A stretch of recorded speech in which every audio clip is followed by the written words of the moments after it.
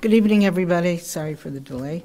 First item on our Administration and Public Works agenda is approval of the minutes of January 13, 2020. May I have a motion? Move approval. All right. Any changes? Hearing none. All those in favor say aye. Aye. Any opposed? Okay. Let's first do, let me get this here, up here on here. Let's get the payroll and the bills. Who would like to take that?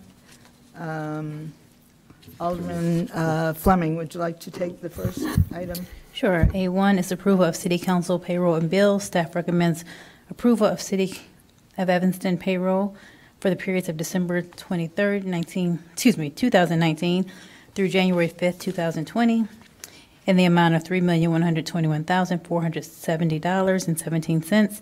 Bills list for January 28th, 2020, fiscal year 2019, in the amount of $4,267,823.22, and bills list for January 28th, 2020, fiscal year 2020, in the amount of $1,075,594.52. This is for action. I move approval. Second. Second. All right. Next, Alderman Sufferton.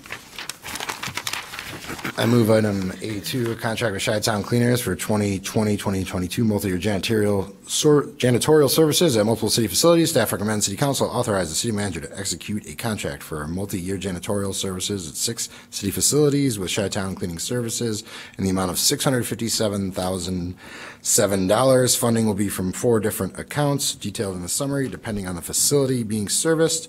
Breakdown of funds by year will be as follows: $208,413 for fiscal year 2020, $218,830 for fiscal year 2021, and $229,764 for fiscal year 2022. This is for action. Can you remove that just for later, please?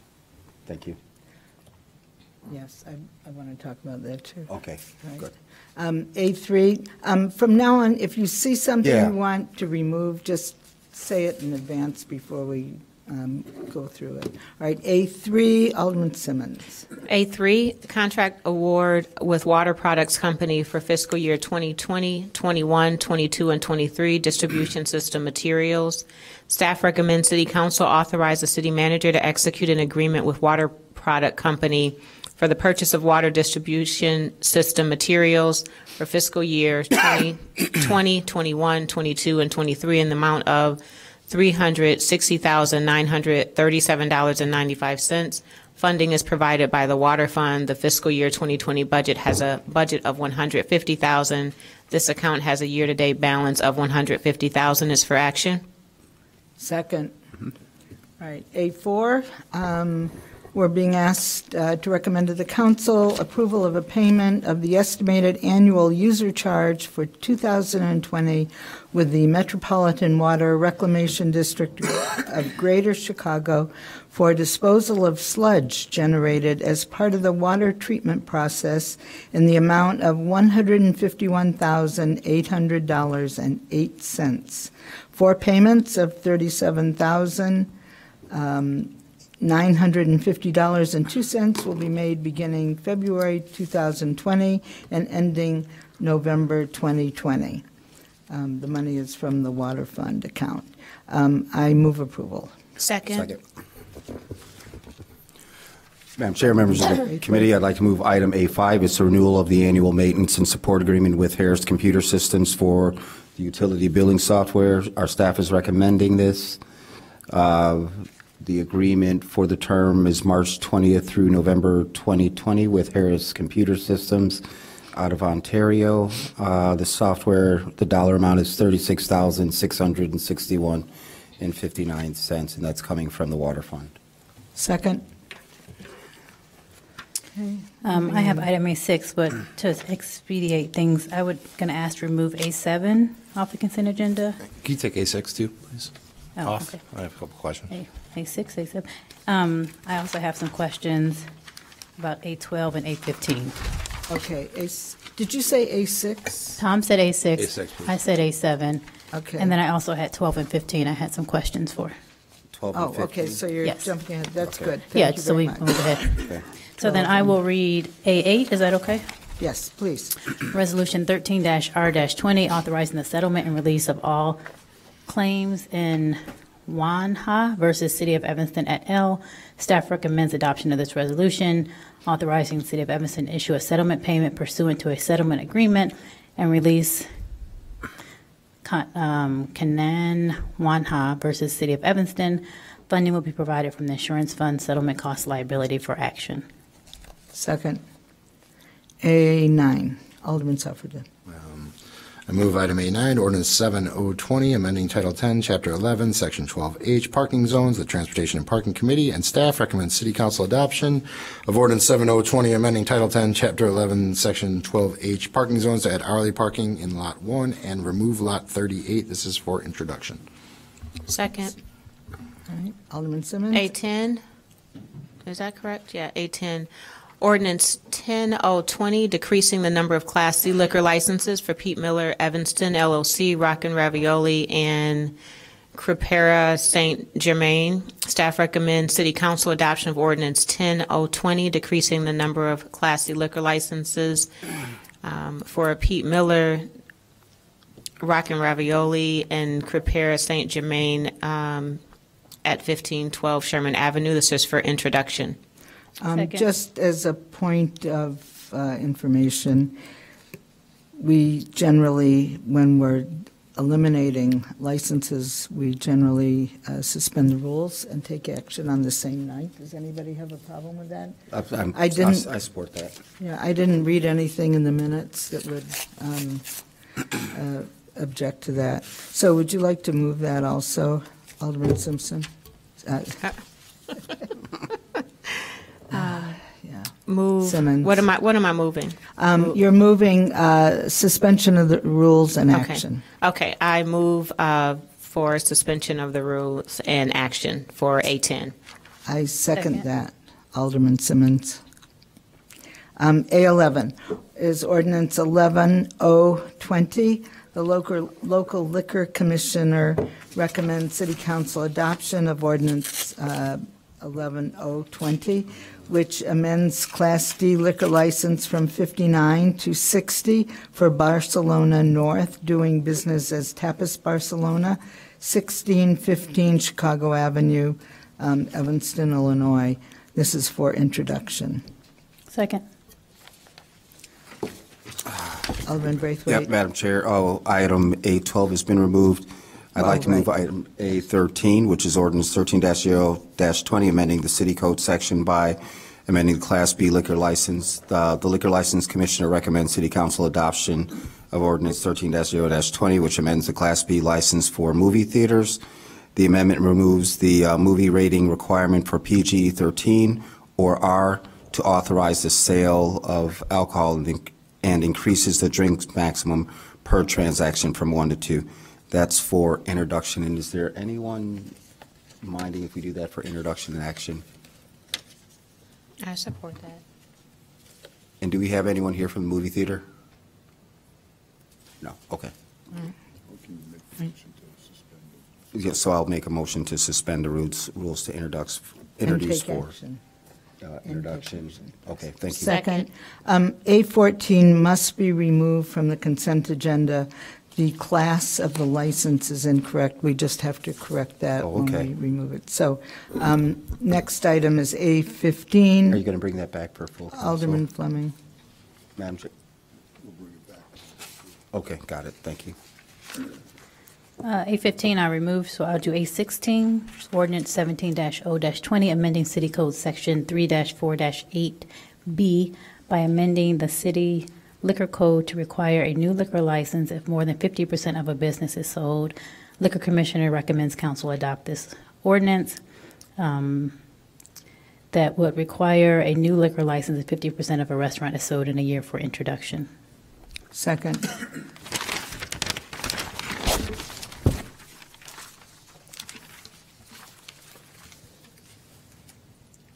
Is that everything? Alderman Suffredin. Pardon me? That's it. Oh, the rest, okay, the rest are on. Okay, all right, so let's go back. Mr. Stone? Okay, we have to do that. All right. All right, the consent agenda's been completed. All those in favor of approving the consent agenda, say aye. Aye. Take the roll, okay, for this. All right. Any opposed? Sorry. All right, so let's go back. A2 is the first item. That's the contract with Chi-Town Cleaners for 2022. It's a multi-year janitorial services at multiple city facilities, 6 to be exact. I move approval. Second? All right. Questions? Alderman Braithwaite. Thank you. Is this yours? Chad, come on up here for a second. Let me ask you a couple of questions. So I look at this contract, and this is one of those, and I think I've made this comment in years past, where one would hope that we would be able to find a group of people within our city limits who would be able to fulfill this contract. I realize it's multiple sites, and folks have, in your position, have shared that in the past, but in looking through this, you don't provide any details to who else has bid on it. So my question is, where did you advertise? Did we get any local traction on this? And what have you done to help promote that? And I share that for all staff. I mean, this is one of those that I would think, like, someone would say, wow, what a wonderful opportunity for an Evanston business. So talk to me. Sure. Just before you answer that, just to follow up on that, I looked at this and I said, where's the rating system? Where Yeah. are the other proposals? Yeah. Who bid? Mhm. I wasn't even concerned with somebody from Evanston. I just wanted to know Who else? Where was the rush to get this work? Yeah. So tell us about that. Sure. I completely agree with everything you just said. Madam Chair, members of the committee, Sean Cholick, Facilities and Fleet Manager. I apologize for the lack of detail in the memo, but I can go over some of this and explain what our process was. We've had a problem in the past with this particular contract with smaller Evanston-based businesses never really responding to this RFP. So this time we went, we put in an effort to reach out to local companies that would do cleaning.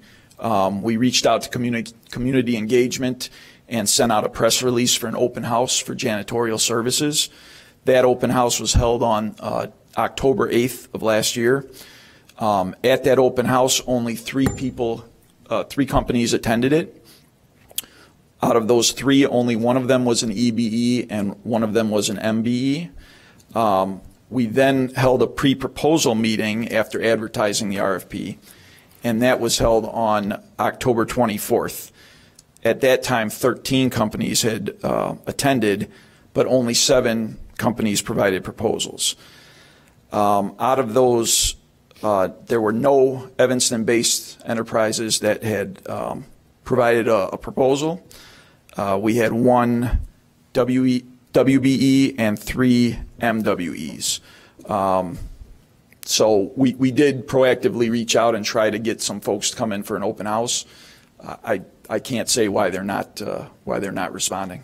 Where's the evidence of the proposals? Yeah. I mean, where are the people you vetted and their ratings, and why you picked one over the other? We should have had that in there. I apologize. I want to hold this. I'm thinking the same. You're beating me to it, and I'm not picking. Sure. And I think this is a lesson for all of our staff going into this year.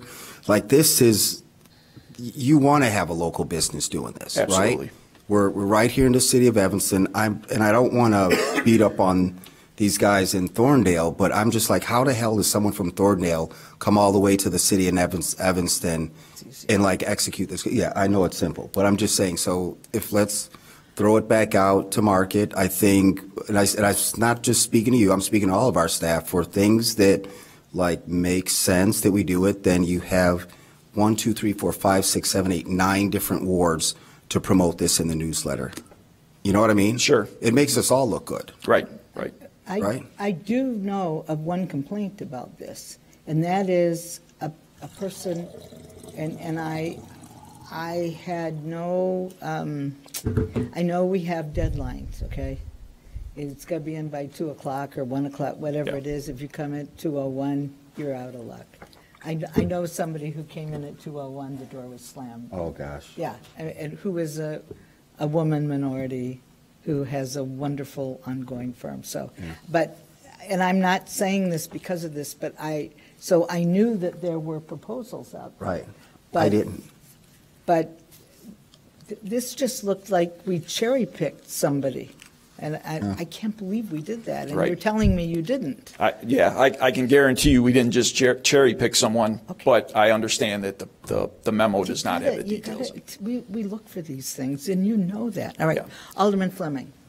I have another question. So I had asked Sean this same question earlier via email. He sent me some information, but the question that I had still was, so I know this firm you chose is going to do a variety of buildings, but given there might be some smaller firms, even locally, that maybe don't have the capacity to do all of our buildings, was the RFP set up so that someone could bid on one building, or did they have to build on everything? The RFP was set up, and it was described in there that there would be the potential that we would break it out. That was one of the other things that we had concerns about. Sometimes we get a company that comes and does all the buildings, and then they kind of struggle with keeping up with it. So we thought, we would give the opportunity to break it up if the committee deemed that was the best way to move forward. Unfortunately, we didn't. We felt like this one company was the best one to do all of them. Right. Okay. So just in future for these bigger jobs, in order to open them up to local vendors, versus saying, we'll consider a proposal that, allows us to chop it up. Maybe you just say, give your best proposal, and if somebody applies only for one, they can only have the capacity for one building, at least it gets them some contract with the city. Sure. And then they can maybe build and next time do all the buildings. But if it's not clear that you are willing to allow them to just bid on one building, people might be discouraged from even doing that if it's left a little bit vague. Sure. Well, and also the library, for those who haven't read the packet, in the audience, the library opted out of going with this company. That's correct. They went with the one we've currently got. So, I mean, there was some flexibility here, Alderman Braithwaite? So the contract's supposed to begin March 2020. I guess, and I'm looking at the city manager as well, I want you to have enough time to, that's my suggestion, go back out. I would like for there to be some clear intention. I would love to be able to advertise it in my newsletter. I'm sure the other aldermen would love to do the same with a link that sends them back to wherever all the details are. And I say it also to the city manager. I think these are the things that we really want to promote locally that just make sense. Hopefully it doesn't break any of our normal bidding rules. And if you give us that opportunity, I'm sure that collectively we will give you some good local businesses that will take advantage of it. And I always say, Sounds great. I care about the M, I care about the W, but our focus, my focus, it's always like, let's see where we can find our local talent and the folks who live here and pay taxes to give them a shot. Absolutely. Fair enough? Thank you. The two garages that are included in this bid, is that the office space, or are they going to clean the garage? They're going to clean the lobby spaces, more of the, not the actual garages themselves, but I just couldn't see a feather duster in the parking No. spaces. I mean, so what exactly, the lobby space is where the elevators are? correct, That correct. space? Yes, and then, the the front office? entries and things Yeah. like that, so. I see, yeah, because I couldn't see how compatible the work is with City Hall and, service. Yeah, okay. All right, thank you. All right, so we're holding this. We're removing it. I don't know if we should do that. So The what do you direction think? that I understand is that you would like us to go back out for bid and try to reevaluate how we could do this. So I We can think have a short date? the best approach here would just be to vote it down and we'll go back out. Otherwise, we would just have to bring it back in 2 weeks and do the same thing all over again. So if I understand correctly, I think we have good direction on what the committee's looking for, and I think we can proceed accordingly. We may need to come back with an extension on our existing contractor to bridge the gap, but I think we'll end up with a better result overall. So thank you. All those in favor of supporting the contract with Chi-Town Cleaners, say aye. All those opposed, say no. No. All right. Could I see hands? All those in favor, all those opposed to Chi-Town Cleaners, say no. No. Okay. That fails. All right. The next one off the agenda is A5? Okay, my mistake, sorry. A6, Alderman Suffredin. Just had a question, Dave. Let me read it. Oh. Agreement with Northwestern University for the sale of salt and brine. Our staff moves that we agree to a 3-year agreement to sell road salt and brine to Northwestern University. The products will, the sale of the products will be deposited in the general fund. I move approval.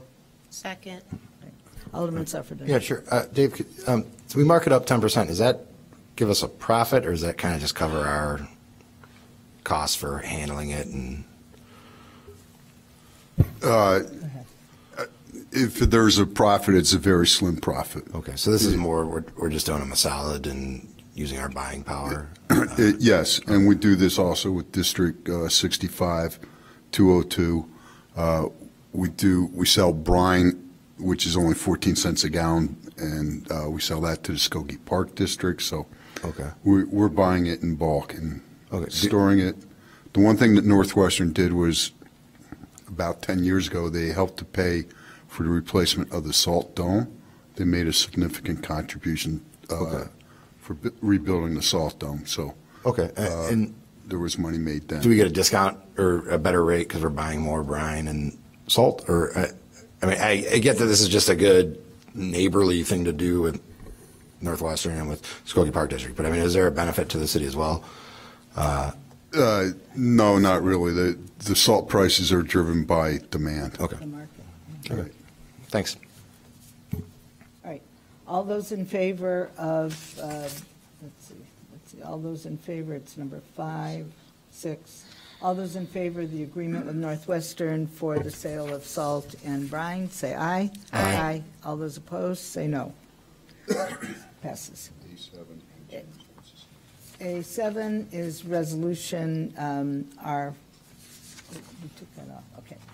This is a resolution authorizing the city manager to execute a real estate contract for the purchase of the vacant lot located at 1829 Simpson Street. All those in favor? Oh, okay. Second? Could I have a second? Second. All right. James, we have you signed up to speak to this. Good evening.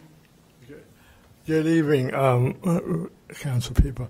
My name is James Engelman. I'm from the 5th Ward. I would like to, if you guys could vote on this and make it either a pocket washroom or a shelter. And I think you should raise the fares for people who don't shovel snow from $10 to $100, because if you say $10, you're going to just sweep it under the floor, you know what I mean? So thank you very much. Thank you. Thank you. Alderman Fleming? Yep, so I removed this off the consent agenda.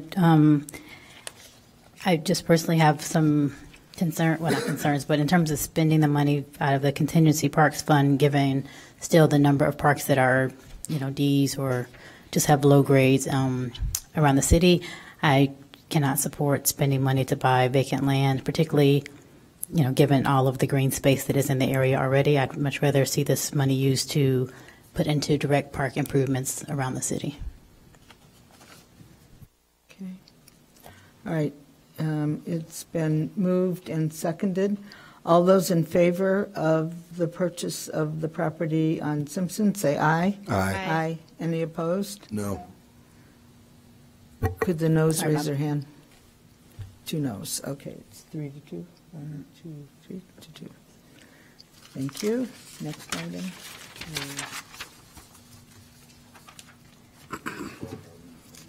What? A12. A12. A12-020, amending Class R1 liquor license from 0 to 1 for Levy Premium Food Service Limited Partnership, 2705 Ashland Avenue. This will permit the sale of liquor at Welsh Ryan Arena, 2705 Ashland. This is for introduction. Second. And move approval. Okay. Oh. Yes. And- Don't see any lights. Oh, that was, I could explain, just, I took it off so I could vote no, I didn't support it Okay. thus far. Okay, thank you. All right, it's been moved and seconded. All those in favor say aye. Aye. Any opposed? No. 2 noes.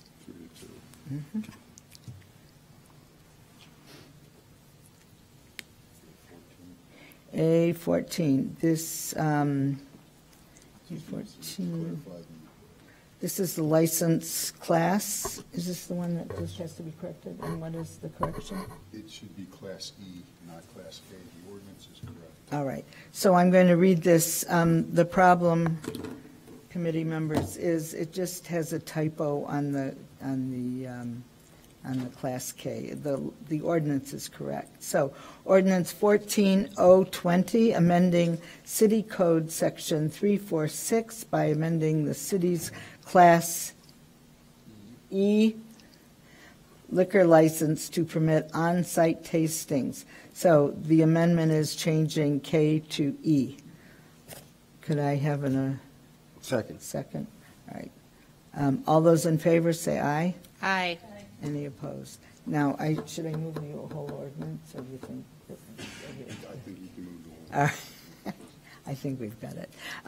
The Liquor License Commissioner recommends City Council adoption of Ordinance 14020, which amends the Class E license for package stores. The amendment permits the on-site consumption for purposes of tasting only in stores. This is for introduction. I move Second. approval. Second. All right. All those in favor say aye. Aye. Aye. Any opposed? No. All right, moving right along. 15. 15 is next. Ordinance 16020, amending the city code, section 349B, by amending the city liquor code to permit the liquor commissioner to approve early hours request and reduce the fee from $500 to $100 per event. This is for introduction. I'll move approval. Second. Second. Yes, Alderman Fleming. Yes, I had a few questions about this. So I understand, what it's doing. I guess my question was, we seem to only have, at least in the memo, one business who's asked for this. So my question is, do we have other businesses who use this? Yeah. Okay, well, it's not in the memo. Oh, I know. I'm following your train of Okay, thought. I said, and then my just problem. the idea behind lowering the price. 'Cause we wanted to buy- yeah. I would think the only other one maybe would be the, over by the golf course, what's the one where they have the events early in the American morning? Legion? The VFW? Yeah, Oh, yeah. they might do that. They have a very early golf Mm-hmm. outings. Right. Hugh, did anyone else request it, or was it only the Firehouse Grill? Alderman Suffredin, can you answer these questions? I don't want to presume to speak for anybody, but my understanding is the issue, and Mr. DeBose, tell me if I'm incorrect, is that we had this category contemplated for situations like Celtic Knot during the World Cup, where it was a multi-day Yep. event. This contemplates single-day events, opening early, I think, for retirement parties and Special events like that. sporting And the $500 fee made that non-feasible. Because they would be private parties where people would chip in to have the party, and that would, Right. Is that- that would am be I more close? expensive than the party, probably. Yep. Chairman Ray, members of the committee, Assistant City Attorney DeBose. So we've gotten one of these in the past year. It was so that Northwestern could serve alcohol at a tailgate at an early for an 11 o'clock game. Celtic Knot is an example of one that we've had in the past. one of the reasons for the decrease in cost is the way that the code is currently written. It is not clear if it's $500 per application. So if Celtic Knot, for instance, for the World Cup, it was unclear if you paid $500 for the whole World Cup, that was one application, or if you paid $500 per day that you got the early morning hours of service. But this, we do not get very many of these. Like I said, we've had one in the past year, and the reduction in fee, we expect to have zero impact on revenue. Okay, Alderman Fleming, thank you. Do you have more to say? No, I turned my light on. All right. All right, seeing no more discussion, all those in favor of, we're going to treat this as a package, allowing the liquor commissioner the power to approve the time, and then we will lower the price to $100 per event. All those in favor say yes. Excuse me, also for sporting events where they're like multi-days, I would consider the event, like even if it's a multi-day, like World Cup. I don't know, Alderman Summer, if you can think of anything else. That one comes to mind. So that would cover like a multi-day. So currently it's unclear whether it's $500 per day or $500 per a multi-day event. Yeah. Going forward, it will be clear that it's $100 per day. Oh, $100. Yeah, so I would want to Okay. do it per event. Well, no, but like the World Cup, and the reason why it's so early is because it's in another country. Exactly. The time. Yeah. It's live. Yeah. So, well, if they have a big crowd, Let them serve alcohol. yeah, Yeah. $100.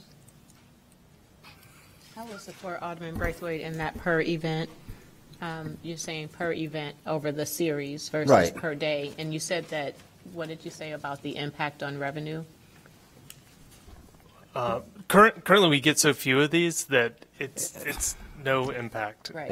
Yeah. So if we have it so it's easier to read and more accessible, then you could probably argue you would have an increase in revenue. Let's amend it to event. Let's Okay. make it clear. Okay, thank you. All right.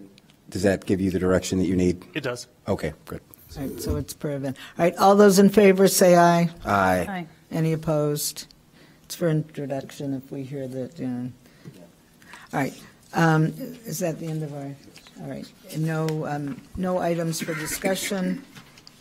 We have no Planning and Development Committee meeting. All right, the next thing we'll do is have a city council meeting, and that will be at 6:45. Oh, no, 10 to 7, because 6:45 is a little early. 10 to 7.